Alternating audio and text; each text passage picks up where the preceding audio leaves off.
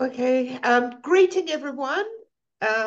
Salaam alaikum and tana koutou katoa to our New Zealand audience. Thank you very much for joining us for this esteemed conversation with Dr. Tahira. It is my pleasure. My name is Nagar Pato, and I am a visiting scholar as well as a senior fellow at the Center for the Study of the Middle East in Indiana University. We are delighted to set up this conversation and this series of talks, which are emerging Women Scholars Talk. It is a cooperative project between the Center for the Study of the Middle East in Indiana University and the Middle East and Islamic Studies Association in Aotearoa, New Zealand, which is hosted by Otago. Today, we have our first presenter, Dr. Tasmia Tahira. Dr. Tasmia attained her doctoral degree from the Center for Defense and Security Studies at Massey University of New Zealand in 2023. During her time as a PhD candidate at Massey, Tasmia worked very closely with the National Research Network called the Middle East and Islamic Studies of Aotearoa, which is hosted in the University of Otago, and by Dr. Leon Goldsmith. Dr. Tahira's research addresses the intricate construct of political legitimacy in Pakistan's military following the 2008 democratization process. Her insights in her dissertations have been highly praised by her examiners. Dr. Tahira is now employed by Pakistan's Higher Education Department, where she is a lecturer in political science.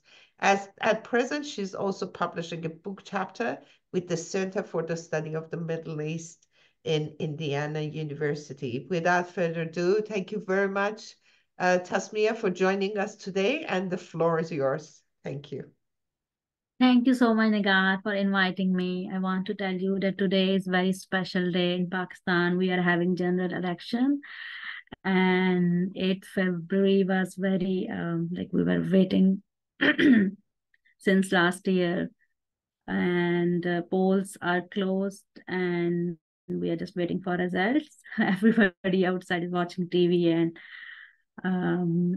elections, are very important to my research because this is fourth general election after democratic transition of 2008, and military continues to be still the kingmaker, and its shadow looms large. I think so. It looms large, even much than the last elections. So,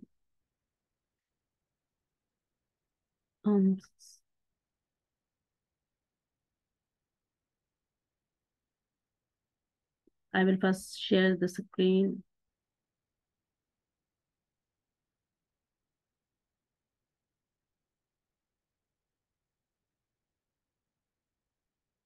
Yes. Can you see my screen? Yes, we can. Thank you. Yes, so I was talking about the election. So my research period is definitely from 2008, when first general elections were held after democratic transition, and I closed my period till 2022, when Pakistan has completed almost 4 tenures of transition of powers.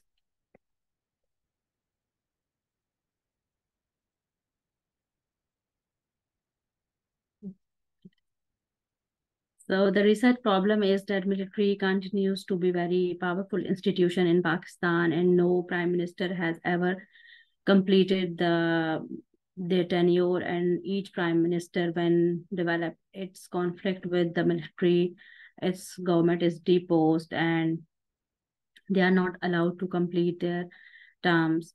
And every prime minister complains that they, when come into power, they just hold the office, not the power.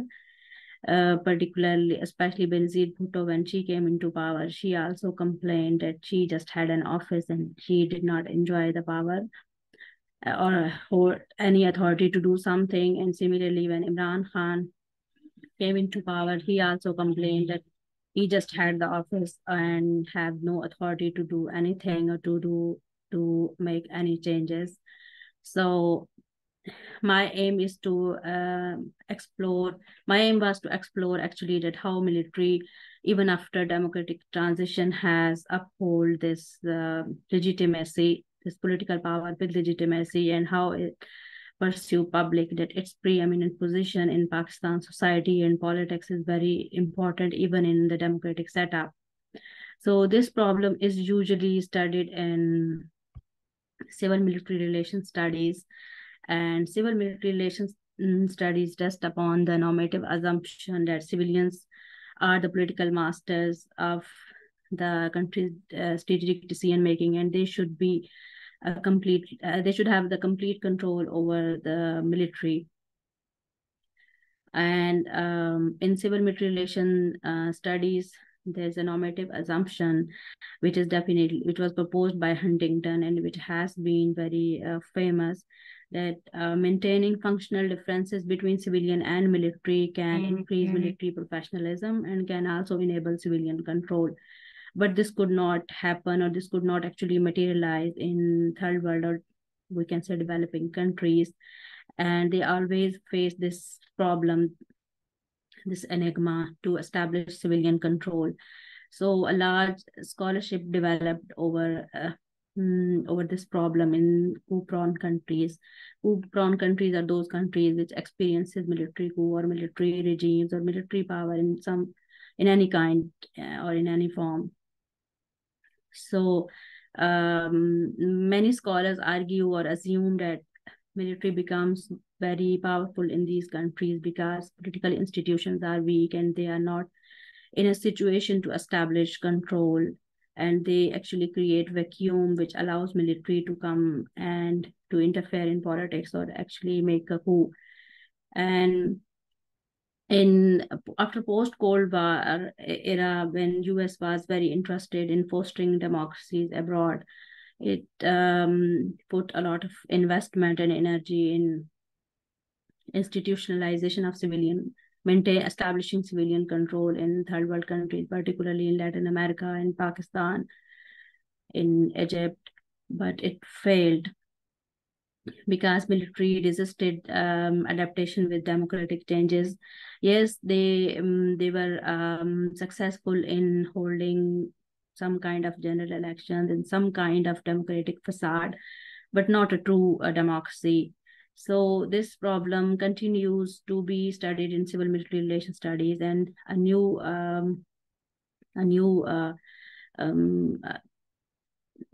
group of scholars, which is led by Rosen and Skiff, they propose that actually this problem could be solved in these countries by bringing military and civilian in collaboration, and they can work together, and we should forget about establishing civilian control, because this this assumption actually create problem in these countries. But actually they fail to see that if military and civilian are allowed to work together and their functional differences are eliminated, then military will be more powerful in these countries, and like they will not be able to obstruct or hamper military intrusion like the developed countries because of weak institutions or weak institutional mechanisms. So Pakistan is a very interesting case in all this civil military relations literature because it has a history of military coup and military regimes, and military has a very strong position in the country. So many scholars have actually tried to explain military politicization in Pakistan.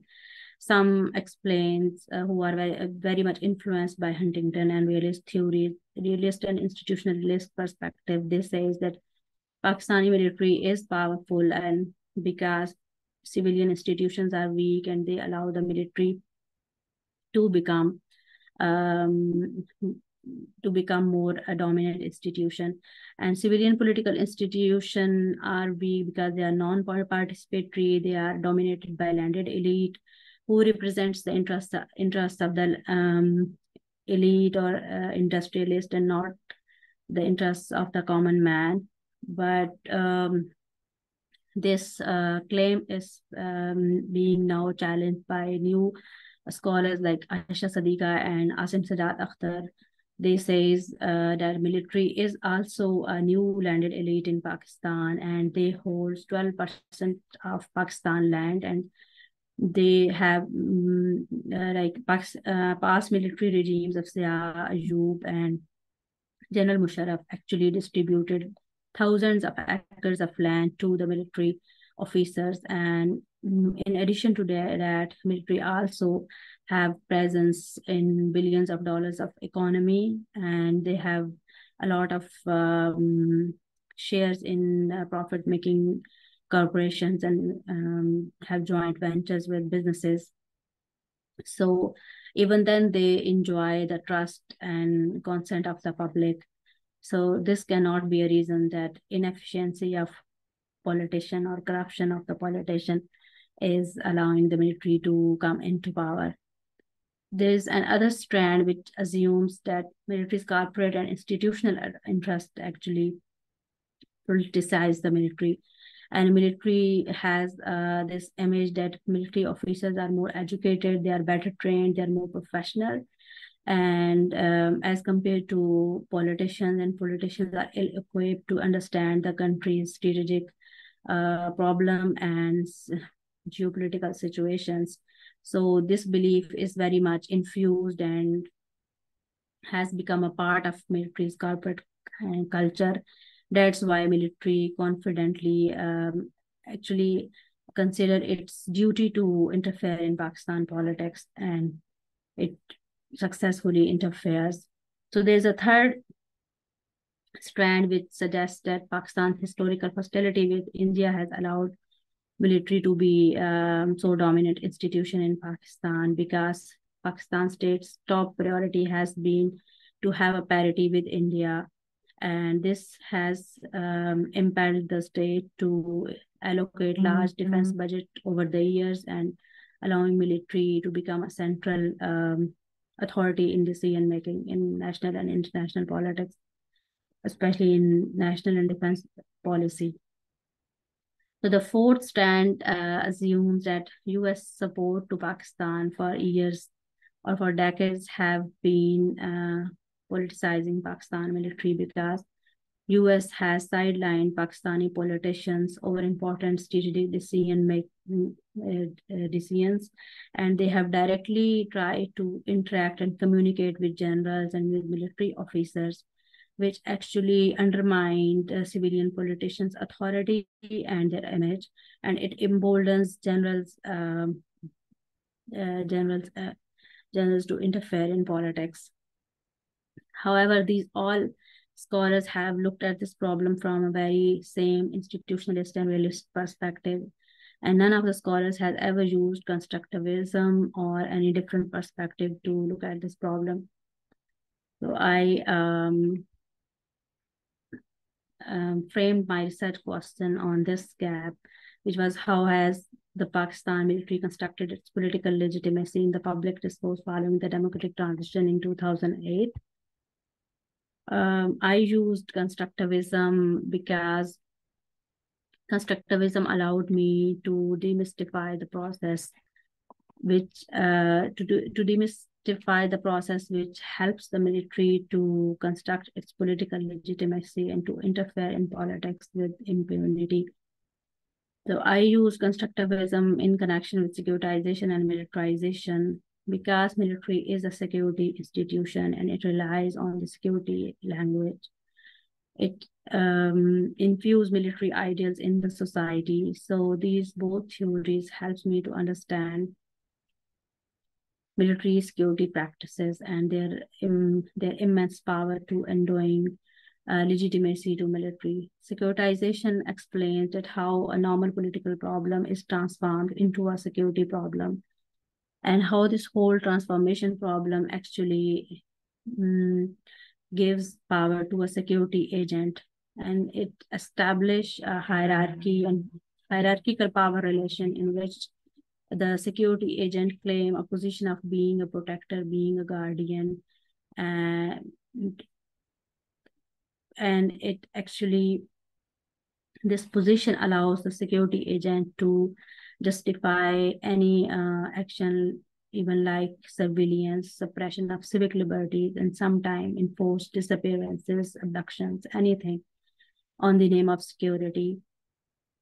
So I use these both concepts with political legitimacy, and I use political legitimacy from green perspective, who says that legitimacy in developing countries, political legitimacy in developing countries is not given in any absolute sense, but rather it is constructed when ideas about what is morally legitimate are internalized by given subject, because constitutional frameworks usually become fiction and not useful in these countries. So constructivists have used many methodologies to trace the construction of political reality. They have used process tracing, genealogy, participant observation, and many more. But I chose discourse analysis because discourse analysis allows us to understand that how political reality or political actions are normalized, enabled, and legitimized by certain kind of discourses, ideologies, and discursive and argumentation strategies. So when it came to choosing data, I was quite confused at what should be my data and whether I should choose civilians as subject of my study or military or both. But due to time constraints, I chose military only, and military I avoided to take interviews in my research because I wanted to actually observe and analyze the military communication in the public sphere. So I chose military publications on different platforms in media and in academia. And there were three platforms which I chose: ISPR, which is known as Inter-Service Public Relations Publications, and National Defense University journals, and Facebook pages. ISPR is the military's media wing, which is actually made to build military's positive image, and it also monitor international and national media reporting on Pakistan military, and it is sometimes alleged for policing Pakistani media. Although Pakistan government has a separate regulatory authority, media regulatory authority, which is known as PAMRA, but usually it is ISPR which control and regulate or dictate the media, at what can be said and what cannot be said in the media sphere. And National Defense University is a research institution, and it published research on strategic issues, geopolitics, and they also established connection with national and international academia. They published two journals. One is known as Markla Journal and one is National Defense University Journal. And I chose both journals, which were published from 2008 to 2022. And then I chose Facebook. I preferred Facebook over Twitter and YouTube, although military has presence on all platforms. It has presence on Twitter, it has presence on YouTube, it has presence on Facebook.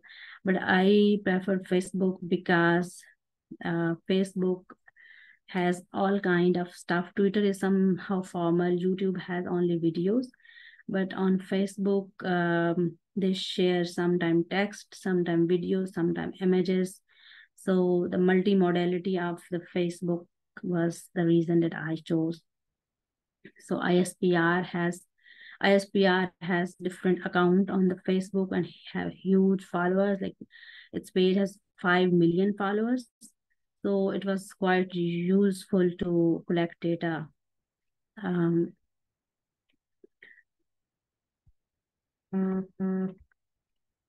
So initially, if we observe the in my initial coding, when I analyzed when I started analyzing the data from 2008 to 2013, ISPR used to only publish on issues like war against terrorism, and they used to glorify shahadat and eulogies of shuhada, memoirs of founding fathers and Pakistan ideology.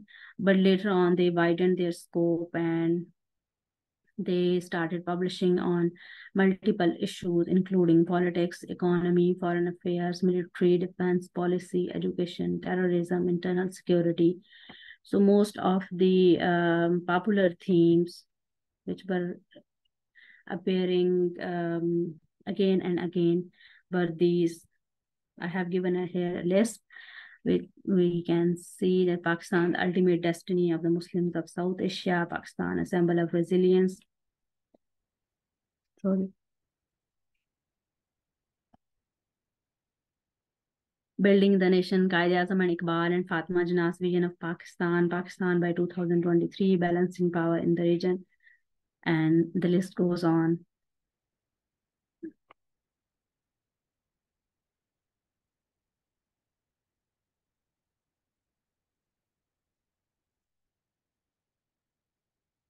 So I divided all those themes into 3 different categories, given by Green, whom I have mentioned earlier on my theoretical framework chapter. So all themes related to identity, ideology, nationhood, nation building, Jinnah, modernity, religiosity were analyzed under the discourse of consent. Themes related to security, national security, threats, and other relevant terms, freedom, instability, extremism, were analyzed under discourse of reason, and other themes, especially on inclusiveness, progress, and development, were analyzed under the discourse of beneficence.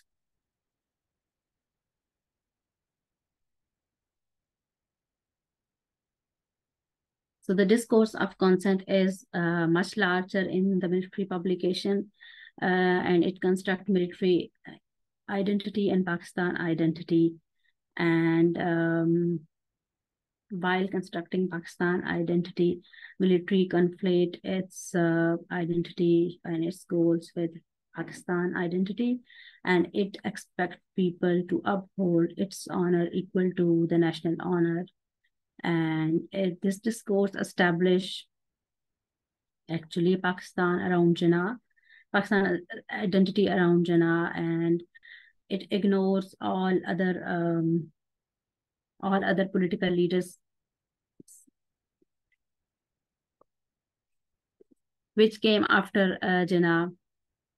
For example, Bhutto, Benazir Bhutto, Zulfikar Ali Bhutto, or Nawaz Sharif, Imran Khan, or any other figure which has been popular in Pakistan history is ignored in this identity construction process. And the whole identity is constructed around Jinnah, and Nazariya Pakistan is explained through Jinnah's lens. And Jinnah is highlighted as moderate Muslim, who we in Pakistan to be a moderate Muslim state, not a theocratic state. And this actually, discourse allows military to define what is a moderate Muslim and what is extremist Muslim. Extremist Muslim is who is abnormal, who has some weird kind of ideas, who is extremist, who want to sabotage peace and who don't know how to live peacefully with others. Whereas the moderate Muslim is tolerant, progressive, and want to live a modern life, and also some kind of conservative life as well. Actually, he should know how to assimilate both lifestyles. And it also allows military to reorient the state relationship with religion, because this post-2008 is the time when TTP, known as Tehreek-e-Taliban Pakistan, was threatening and demanding to enforce Sharia. And this discourse, especially around Jinnah, allowed the military to refute TTP's claim and to delegitimize their demands of enforcing Sharia.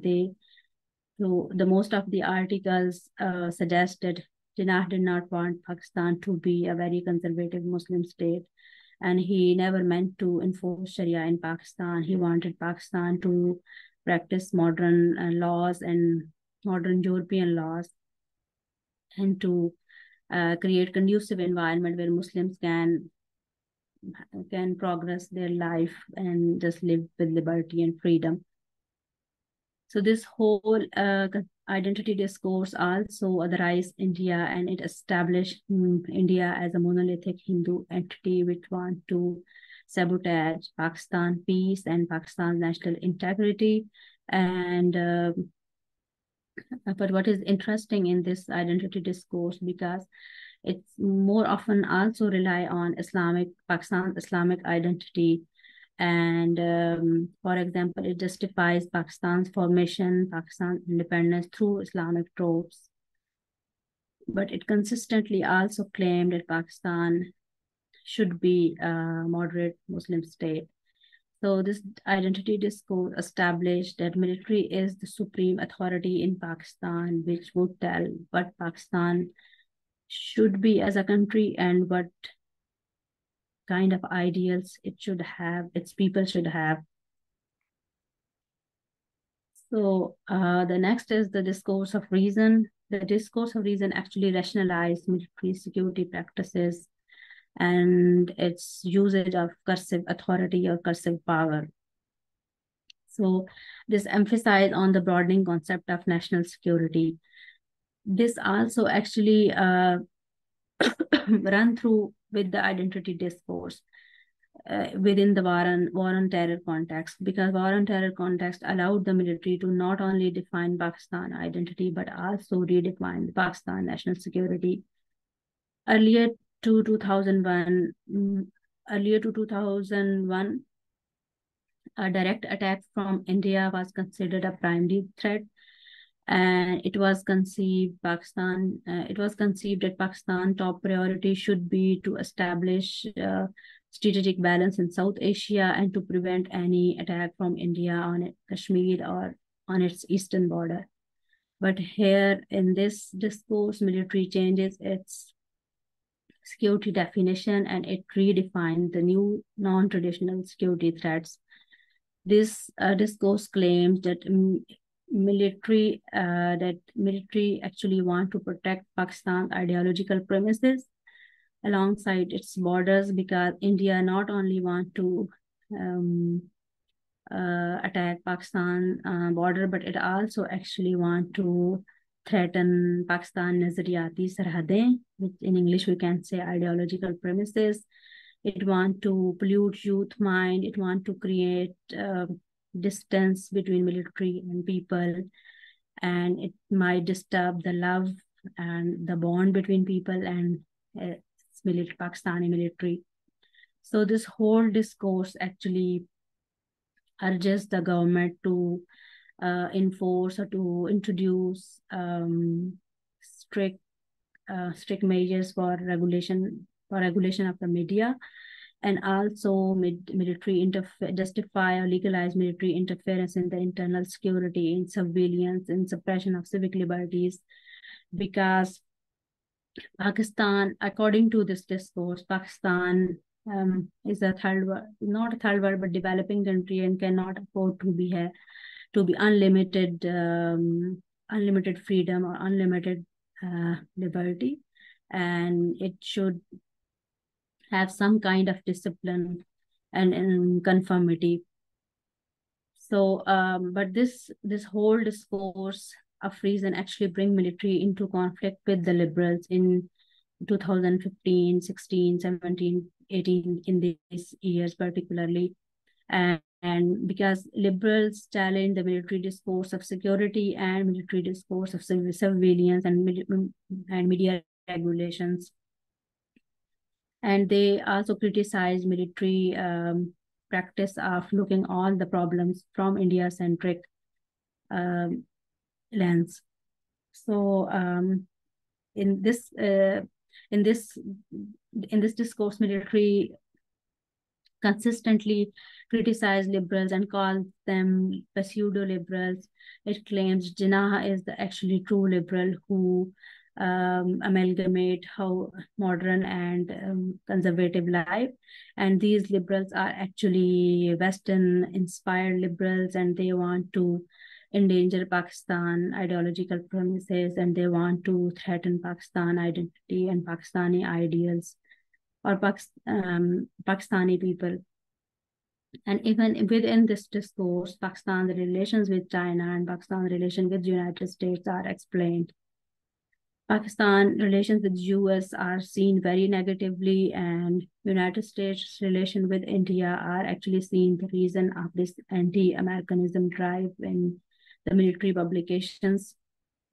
Military sees that US and West has been always favoring India and has always been silent over Indian repression in Kashmir and Indian atrocities and Muslim repression or Modi government or BJP government policies, anti-Muslim policies in India, but they are very much concerned about Pakistan, especially in Balochistan and human rights issues in Pakistani regions.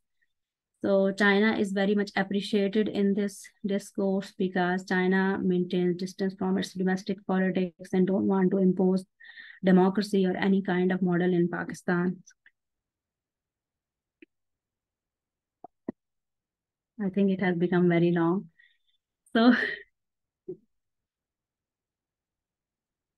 so the discourse of reason actually even suggests that Pakistan can get progress and prosperity if it follows Chinese model of discipline, because and it sees Chinese model from a very post-colonial lens. It sees that China has progressed despite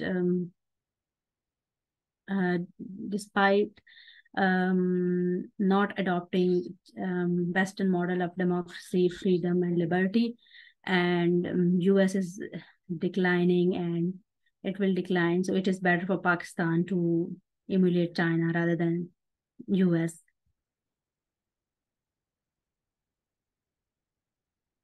So the discourse of beneficence actually glorify military's contribution in the progress of Pakistani nation. They highlighted how military has encouraged women empowerment in Pakistan. They portray the images of women and the images of women who are participating in military, in combat, and in UN peacekeeping missions. Their stories, their family life is shared. They are labeled as sister in arms or heroes of Pakistan, who are fulfilling both duties. They are also carrying their professional life and their family life together. They are good wives, good mothers, good daughters, and good sister in arms, and good Pakistani professionals as well. So before this, military discourse on gender was very different. Women were only shown as a victim of a victim or the next of kin of lost soldier, like Shohada's sister, Shohada's wife, and they were given some flowers or some gifts or appreciated for sacrificing their sons or their brothers. But this new discourse actually celebrate the women as a military officer and their participation in combat, and for carrying this responsibility of defending Pakistan. The discourse of beneficence also includes the discourse on inclusiveness. This actually celebrate military institution practices of allowing Christians and Hindus or all other ethnic or religious communities to be a part of the military institution. This discourse claims that military is an inclusive institution and it allows all all sects and religion to have an opportunity for upward social mobility, and they are actually they are actually important part of Pakistan, and they make this country more beautiful. So this whole discourse actually try to portray Pakistan's positive image, which and refute Pakistan image, which was usually shown as a extremist Muslim country, which is which does not welcome other minorities, like especially Christians. And then there's another discourse on development, which cherish military contributions in the development.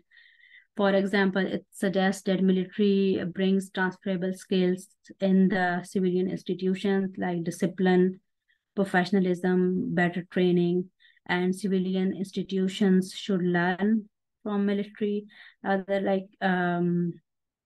Although development practitioners sees military contribution in the development sector very negatively, but this refute this image or this assumption, and they say that military is actually participating very positively in the development sector. They're building schools, they're building hospitals, they are bringing modern technology in Pakistan, and they are actually helping Pakistan to have more economic growth and prosperity.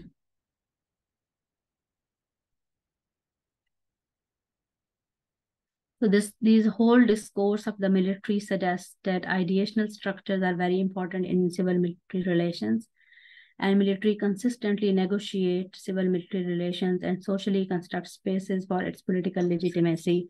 Like military's political power is not given out there, it is not independent. It is constructed, and consistently military negotiate its space.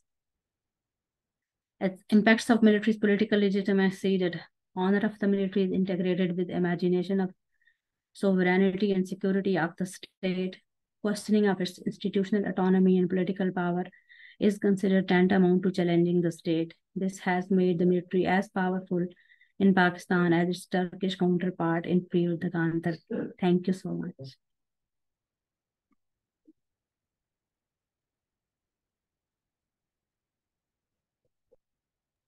Thank you very much, Tasmia. That was great. Thank you. So let's open for questions. Anybody has a question? Yes, Carl, please. Yeah, thank you very much. It was really interesting. I have two that are sort of unrelated. The first one is probably easier. I was taken by the bottom picture of the bottom photo of the women in uniform. So the question is, how large of proportion of the military are women, and do they have any senior positions? So that's probably the easy question. The second question is maybe more theoretical. I asked this a friend of mine is a sinologist, and I've asked him a similar question about China, and I haven't really. He hasn't given me a satisfactory answer, and that is, if what you're going to do, if when you're building state institutions and looking for political legitimacy, and you are going to reject Western or US models of democracy, why do you retain the word democracy? Why can't you? My question to my friend about China is, why do they bother to call it a democracy when China doesn't look like a democracy to me? Now, Pakistan, as you said, they have elections. I mean, there are all these great photos and floating around today in the media of people sitting on the floor counting ballots. I mean, that it may not be a Western model of democracy, but they're at least voting. So I guess the question is something like, what is the force of the term democracy if the model is conscientiously not a Western democracy. Does that make sense? Yes. So I would like to answer first your second question. Um, mm, because military, I think so in these publications only shows its opinion, its officers' opinions, not all population opinion. And rest of Pakistani population is very keen to have democracy in Pakistan, and Pakistan have democracy because it is envisaged in its constitution, and most of the constitutions are written by Western trained professionals, Western trained individuals. And it is not easy for military to change the constitution because it shakes the whole country. It actually, you have to start a new story. So this constitution was written in 1973 and it was very democratic constitution. So military try to maneuver the constitution through amendment, try to bring changes which actually more concentrate power in the military hand or in single authority. They object freedom of opinion or freedom or any kind of liberty, but they can't change the constitution. That's why they want to hang out with all these kind of ideas. And secondly, military is very much inspired by United States and by West.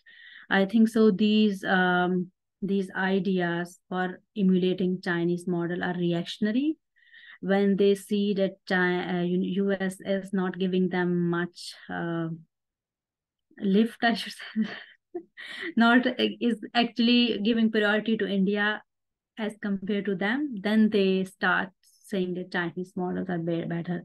When people like General Musharraf are given better opportunities or better status or better protocol in US or in West, then they definitely try to romanticize democratic ideals. And my first question, and yes, your first question was about women. Women started to be recruited in 2006. General Musharraf started this, and now every year their posts are advertised, and I think so a lot of seats are now being allocated to women, and they are being promoted to a general position, to brigadier position, and they have not come still at the top at the decision making like core commander team, but eventually they will come because definitely you need a 30 years of career, and they have just started to come in 2006. So after 10 years we will see them in top positions, but we don't have any hope because they carry the same chauvinistic and military ideals, and they will use the same language. That's me. Andy, you have a question? Yes. Tahira. Yes, thank you so much. This is interesting topic. So you talk about how the military being civilized, right? In a sense, something like that. Like I call it the military being civilized. From the point of view that like they help like what the civic supposed to do, like in a building, and then like in service in public care. So do like also military official go to the university for having civic education? That's the first questions. And then second, like the otherwise, how the civilians being militarized? Do they have like this kind of like a two ways of relation between military and civil?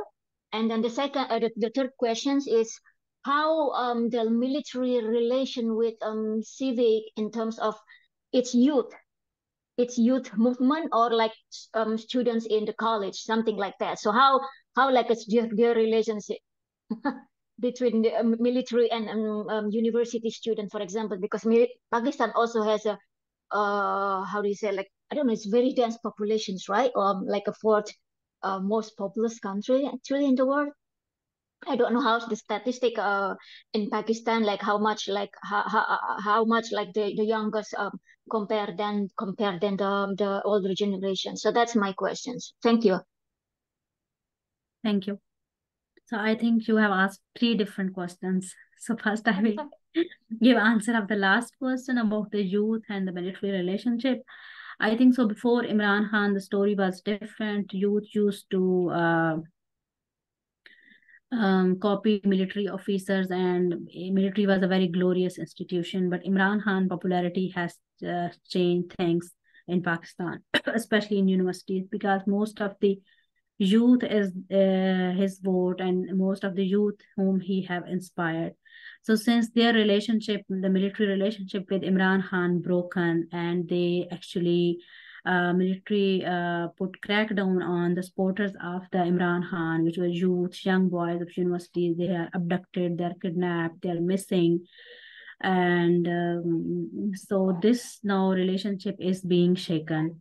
So we don't know in the coming future what will happen, but currently this is the situation is not good. And your second question was that is military going to universities for civic education? No, military has its separate universities. I think so. In every major city, it has two at least universities. Those universities are very big. They have huge funding from higher education, and they mostly prioritize technology and engineering and medical studies. But because they have good results, their graduates get really good job in US, in Europe, in Australia, in America. So the military actually portrayed at how, look how good military universities are doing, and through this comparison education is militarized, I should say, or because they said look, discipline is important, because military is more disciplined institution, so it will bring discipline in university spaces, and that is important for students, for students better results and students success. And what was your third question? I'm sorry, I have missed. Just the otherwise civilized military and then militarized civilians. It's Or the like actually you militarization. already go. Yeah, so like militarized civilians. For Like for example, example, how yes, yes, I recruitment or like understand. Because people admire military lifestyle, military fathers. Like, look how they discipline their kids, how they maintain discipline at homes, what kind of life they are having. If we see any good boy or girl in our class, people used to say that, oh, because he belongs to a military family, that's why he's so civilized. So in this way, I think so. Conformity and discipline is actually a thing which inspires people, and this is the way people mind are being militarized, I should say, because these are the military ideals, not the civil ideals. Oh, thank you. Actually, I still have one question left. Yeah, That's sure. all good. And Tasmia, can you also look at your chat? I sent a comment to you. Please have a look at your chat. Okay, any other questions before I ask mine?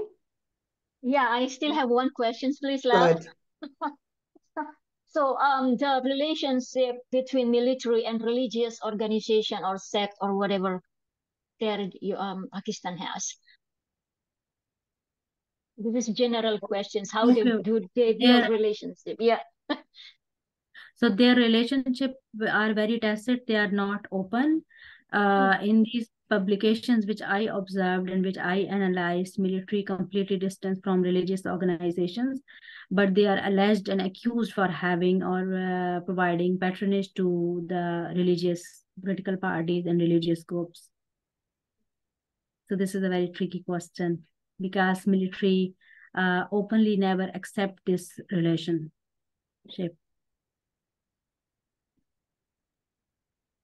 Thank you. Thank you. Thank you, Hera. That was very good questions.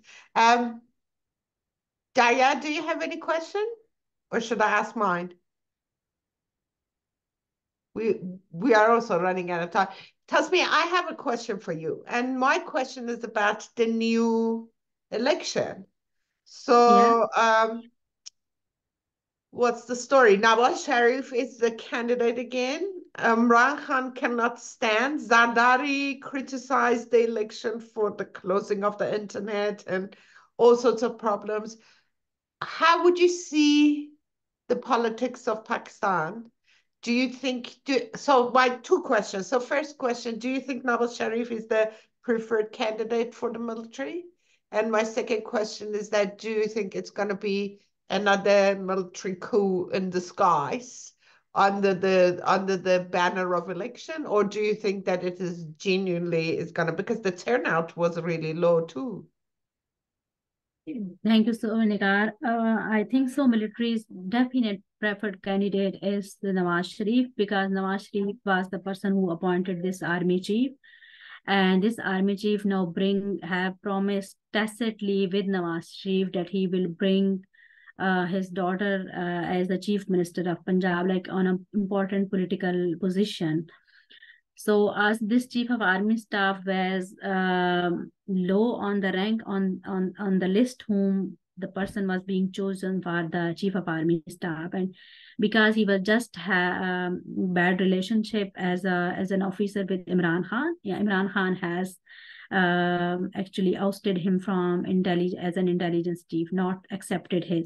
So Nawaz Sharif knew his intention some kind of way, and so he chose him as a army chief. And this person is is not very liberal, but I believe this is very similar to General Zia, and I think so we are going to again Zia regime. The relationship with this army chief, the relationship between army chief and Nawaz Sharif would be very similar. The relationship Zia and Nawaz Sharif both have, and this would go to 7 to 8 years of extreme repression in Pakistan, extreme repression and right wing emerging and becoming more popular, and liberals are being suppressed.